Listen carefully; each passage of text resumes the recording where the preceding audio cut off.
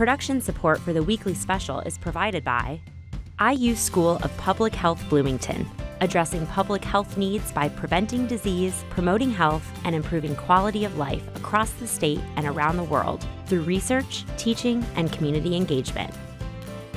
Smithville Fiber, the Giga City Company, a philanthropic community partner since 1922, and a proud supporter of numerous community organizations. More information at smithville.com. The Al Cobine Recognition Endowment Fund, established by friends and family of Al Cobine to support jazz initiatives on WTIU and WFIU. And WTIU members, thank you. The season has changed, but how are you changing the season? Meet Hoosiers across the state that embrace the power of time. Meet a Columbus sculptor that captures the changing seasons in ceramic masterpieces. Be inspired by spoken word artist Arnell Darden as he chases the sun in his poem, Today. Follow the history of bluegrass in Indiana as we explore Bill Monroe's legacy in Bean Blossom. And welcome folk singer and acoustic guitarist Jason Wilber to the studio. Embrace the changing season across Indiana on tonight's weekly special.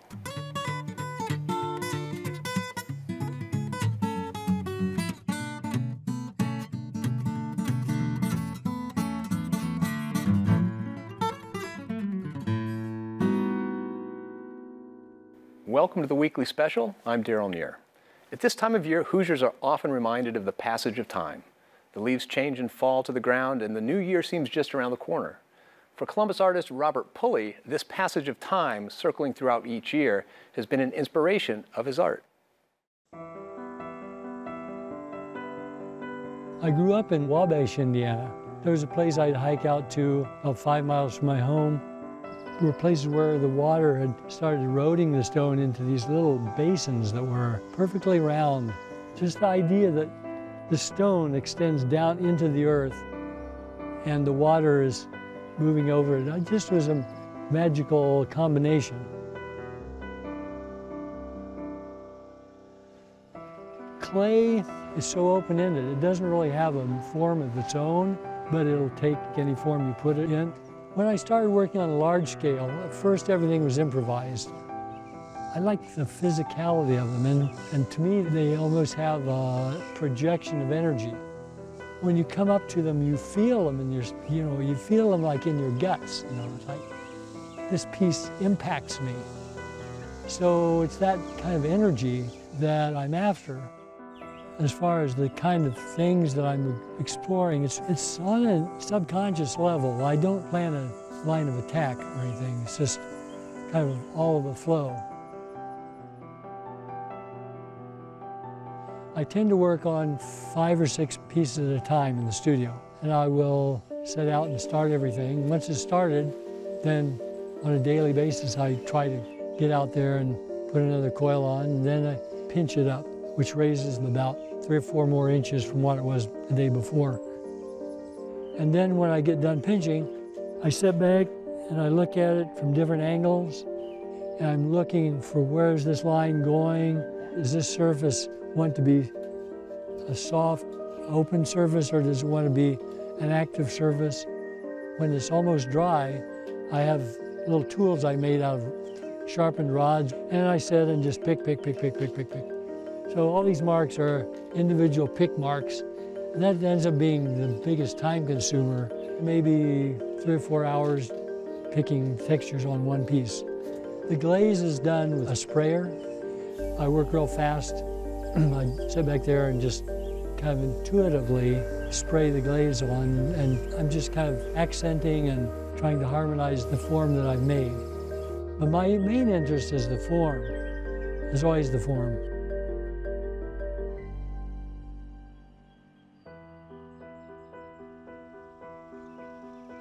Nature makes such wonderful things, especially with stone. The forms of stones are not accidents. They are the result of physics at work in the layering of the stone, the way they dry, the way the frost attacks them, finds weak spots, fractures things out. Field stones are tumbled from Canada. So what I'm doing in my art to some degree is like trying to express this coming and going, you know, the fracturing off, the strength of life, you know, trying to find a place for itself in the world, the strength of growing forms, organic, animal, or plant. Some of the forms that I find cropping up are references to the human figure. If you look around, you see hips, shoulders, but they're really not any of those things. They're just forms that look organic and remind you of the body or of these trees. I mean, so a lot of the form is not me creating forms, it's me recognizing something in the forms. So that sense of life, I think, is interesting to me, as well as the sense of decay. And each of them is kind of as much information about the world in one piece as I can put into it. That's what I look for in art myself, for something that's bringing me a new message, that is inspiring me in some way, that astounds me or just makes me feel good. So my hope is that there are people who find the work and that it does that sort of thing for them.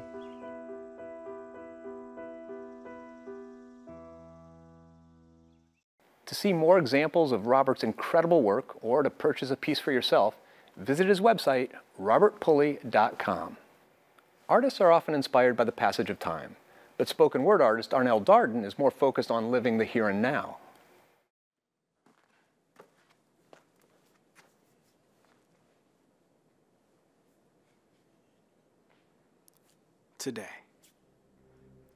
Today we'll follow the sun until it belly flops behind the horizon, and then meet it on the other side. We don't have to know where it's going, and we don't even care. We just know we have to be there. They tell us, the sun is hot, you'll burn. We say, you get what you earn. And so we chase. We don't care about the shared, better than looks on the faces of the nations we trek through, because we're running, and we know that when we catch him, it'll all be worth it. We know that their disdain for us, for something different, for peace, is the only thing they agree on. But we've noticed something. We've seen that he is the only one they all look up to. So maybe if we capture and devour him, they'll stop looking down their noses at us. Maybe if we cage him up and charge honesty and the truth to see him, they'll tell us how jealous they really are, as those better than looks melt right off of their faces. Maybe we'll catch him today, but maybe not. Either way, we are artists. And some of us will capture him with brushes and palettes. Some of us with pencils and markers as permanent as gravity. Some of us with words he doesn't quite understand that make him shine green with envy. Some of us with voices like slow avalanches and just freed slaves. Some of us with movements that mimic Pegasus in Harlem in 1929. Some of us with our very own bodies, sculpting 9-month masterpieces before life tries to chisel their beauty away. We are artists. And we'll chase the sun until it squeezes behind the trees like poverty into the American dream. We'll chase him until he finally surrenders his light. We'll wrestle him down and make him submit to us his deepest, brightest secrets. And maybe then, maybe the world will realize that the light they once needed to live might just live in us. Keep chasing. If you would like to hear more extraordinary spoken word artists in the area, Bloomington's Players Pub hosts a monthly spoken word show. Learn more at theplayerspub.com. For several weeks, we've been tracing the history of bluegrass in Indiana through the amazing story of Bean Blossom, Indiana. Tonight, we conclude that series with the father of bluegrass himself, Bill Monroe.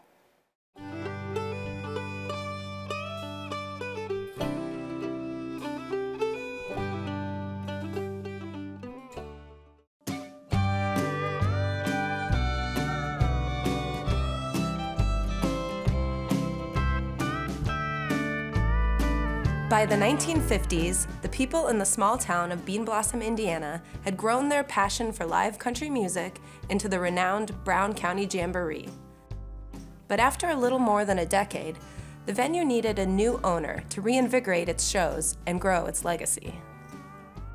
Fortunately, the father of bluegrass himself, Bill Monroe, had fallen in love with the Jamboree after he performed there in the early 1950s. He began playing there regularly, and soon had taken over management of the venue. Even though Bill Monroe was born and raised in Kentucky, his Hoosier roots ran deep. In 1929, at the age of 18, Bill moved to Indiana with his brothers Charlie and Birch. Bill joined Charlie working at the Sinclair oil refinery in Whiting, unloading oil barrels from freight trains, cleaning empty containers, and doing general janitorial work. Like other Southerners that came north looking for work during the Depression, Bill Monroe and his brothers brought their cultural and musical traditions with them. As they had back in Kentucky, they began playing at local gatherings, like the square dances held in an old storefront in nearby Hammond, Indiana. Along with their friend Larry Moore, the boys formed a group known as the Monroe Brothers, a country music string band featuring Bill on the mandolin. Shortly after, the Monroe Brothers were discovered by a country music program director who hired them as a square dance team, and the boys set off, performing at a traveling variety show sponsored by the radio station. Soon, the Monroe Brothers could be heard on radio stations across northern Indiana, even performing their own 15-minute serial program on a Gary station. This drew the attention of the Grand Palace Theater in Chicago, which booked the Monroe Brothers to perform. Their next big break, however, took them even further away from the Hoosier state. During the time Bill was away from Indiana, his career skyrocketed. By 1936, RCA Victor signed the Monroe Brothers and released their single, "What Would You Give in Exchange for Your Soul?" 2 years later, the Monroe Brothers disbanded, but Bill quickly formed other groups, including an early version of the soon-to-be legendary Bluegrass Boys. In 1939, Bill successfully auditioned for the iconic Grand Ole Opry, the venue that would help make him a star. To accompany his unique mandolin melodies and high tenor voice, Bill Monroe added Earl Scruggs on the banjo and Lester Flatt on guitar in 1945. With this classic lineup, the Bluegrass Boys were born. Over the next 2 years, the band recorded several successful songs for Columbia Records, including Blue Moon of Kentucky, which became a hit again in 1954 when a young, unknown singer called Elvis Presley covered the song for the B-side of his very first single. Flatt and Scruggs left the band in the late 1940s, but Bill Monroe's success continued. The New York Times referred to him as the universally recognized father of bluegrass, and reported that he helped lay the foundation of country music. By the time Monroe returned to the Hoosier state in the early 1950s, the Brown County Jamboree had become hugely popular. Bill Monroe began playing at the popular Brown County Jamboree by 1951. Likely it was that same year that Bill decided to purchase the Jamboree grounds from local owners May and Francis Rund. When Monroe took over operations, he kept the regular Sunday Jamboree show that had been running May through November for over a decade. But he needed a new angle to maintain its popularity. As rock and roll took over the airwaves in the first half of the 1950s, less people came to Bean Blossom seeking country music. However, with the revival of the folk movement in the late 1950s and early 60s, Bill Monroe and his unique style of bluegrass attracted national attention once more. This reinvigorated interest in Bean Blossom as well, and the time felt right for Monroe's next move, a large annual bluegrass festival. On June 24th and 25th, 1967, Bill Monroe hosted the first festival, which he called the Big Bluegrass Celebration. The next year, the festival had to be extended to 3 days to accommodate the large crowd of 10,000 music lovers. In 1969, the event was billed as Bill Monroe's Bluegrass Festival, and the grounds were now referred to as the Brown County Jamboree Park. By the 1970s, the festival had evolved into an international event, with musicians and attendees coming to Bean Blossom from across the world, even as far away as New Zealand and Japan. Bill Monroe remained active in festival activities until his death in 1996, but his legacy continues at Bean Blossom today. Just last year, the park, now known as Bill Monroe's Memorial Park and Campground, held its 50th annual Bill Monroe Memorial Bean Blossom Bluegrass Festival. Here, visitors are seen pausing in front of a new state historical marker and remembering the handful of Bean Blossom residents who started it all, with one lone microphone and an amplifier in the parking lot of an old filling station, and a deep love for country music.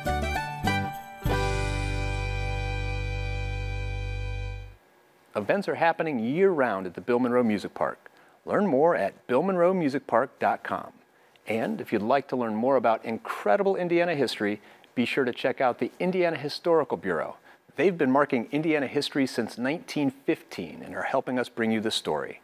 Learn more at in.gov/history. Our next guest certainly understands the passion of Americana. Meet Jason Wilber.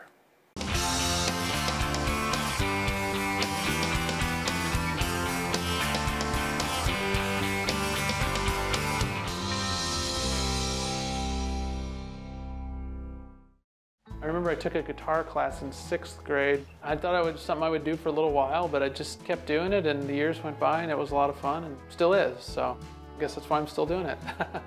I've been playing in John Prine's band for about almost 22 years now. When I was 26 years old, I started playing in February of '96. It was the second half of a tour he had for a record called Lost Dogs and Mixed Blessings. Because I was writing songs and I wanted to have an outlet for those. I have ideas for songs and I feel the need to let those out and document them and work on them. It's what I enjoy. When you're a songwriter, if you write a bunch of songs, you might find a person to sing one or two of them occasionally, but if you really want a lot of your songs to get out there, you kind of have to sing them yourself. Or at least I did, so that's what I chose to do. The recording process is a lot of fun. It's very collaborative and it's kind of a process of discovery. You take a song and you maybe have an idea of how it's going to go, but I kind of like to explore things as we're recording and just see what works and what doesn't work. And it's just really fun to see where things lead and building on things. A lot of times the things you think are going to be really good just end up being okay, and the things you just thought were going to be okay end up being great, you know, so it's fun. It's fun. It's kind of an adventure. If you want to be a musician, do it because you really love it and you can't stand not to do it. Because otherwise, bad times are probably going to be bad enough that you'll stop, if that makes sense. But if you really love it, then it's easier to take the bad times. Singing for me didn't really come naturally. I've worked a lot on practicing and taking lessons and things like that. It's hard to write good songs. You got to write a lot of bad ones, it seems like, to get to the good ones. But I think the hardest thing sometimes is just hanging in there and just doing it. Because a lot of times things don't turn out the way you expect, or people don't like something that you think is really good. And if you get upset every time, you're going to be upset all the time. The part that requires more perseverance is being willing to go out there and put it out into the world and make recordings and do performances, because that's when you open yourself up for rejection, potential rejection at least. I would say that's a painful part of it, but the fact that it brings me so much pleasure and joy just to do it, even if no one's listening, is what kind of keeps me doing it, I think.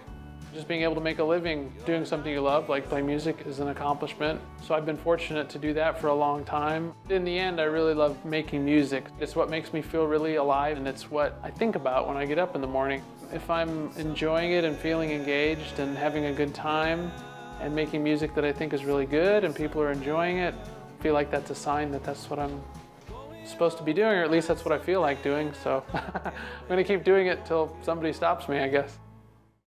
And now, welcome Jason Wilber.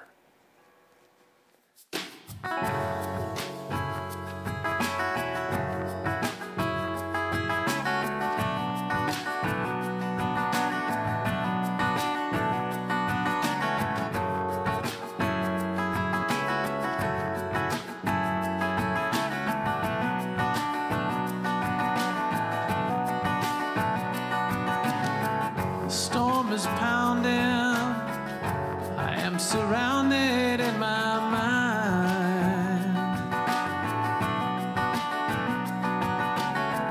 You never doubted.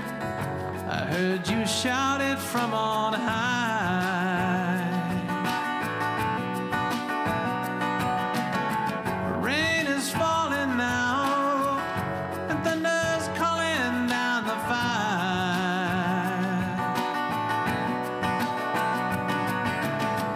Forsake your sorrow, forget tomorrow. Oh, come on down and love me now.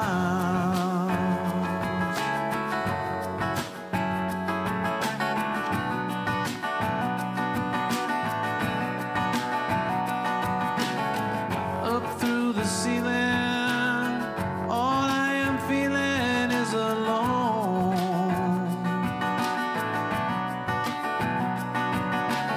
The silence revealing all the secrets we have sown.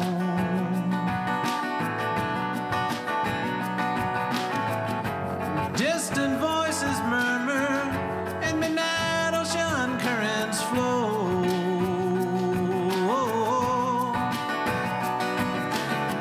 Forsake your sorrow, forget tomorrow. Oh, come on down and love me now.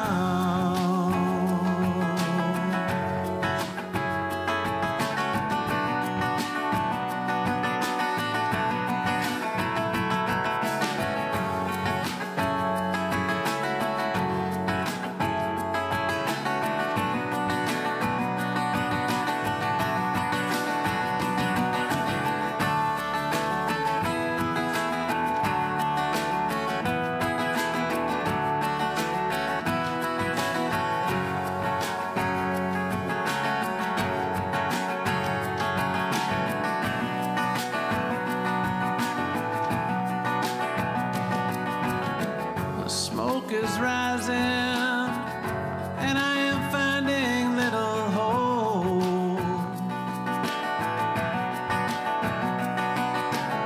The depths are deceiving, I am uneasy in our home.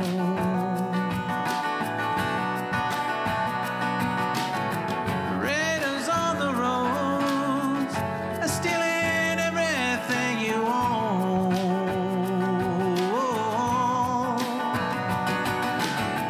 Forsake your sorrow, forget tomorrow. Oh, come on down and love me now. Forsake your sorrow, forget tomorrow. Oh, come on down and love me now. Oh, come on down and love me now.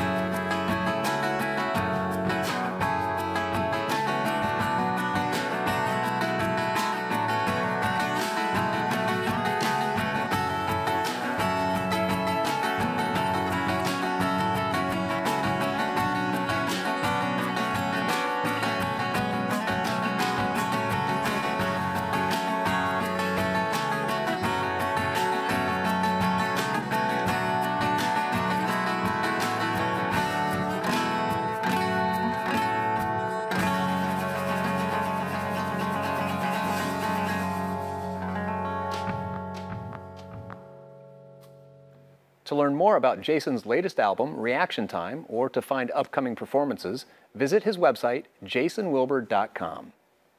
That's all we have for tonight. We hope you find beautiful ways to embrace your time in changing seasons. Once again, before we go, Jason Wilber.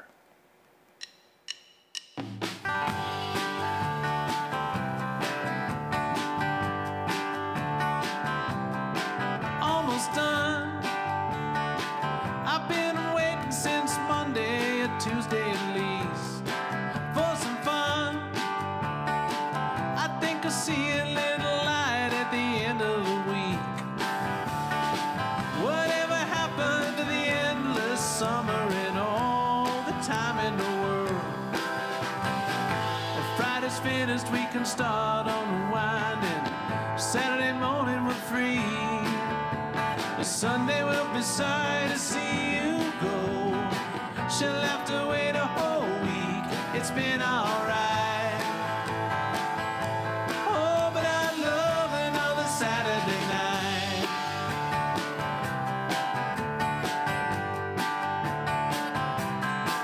We were young, we speculated on the meaning of life and love.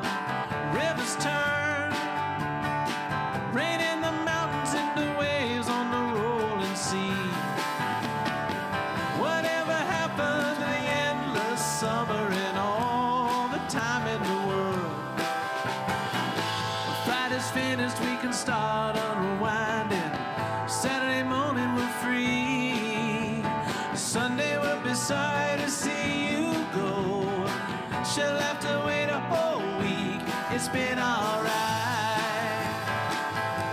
Oh, but I'd love another Saturday night. Far away in a dream out there, beyond the weekends. Production support for the weekly special is provided by IU School of Public Health Bloomington, addressing public health needs by preventing disease, promoting health, and improving quality of life across the state and around the world through research, teaching, and community engagement. Smithville Fiber, the Gigacity Company, fiber internet, HD, and digital IPTV in southern Indiana. More information at smithville.com. The Al Cobain Recognition Endowment Fund, established by friends and family of Al Cobain to support jazz initiatives on WTIU and WFIU. And WTIU members, thank you.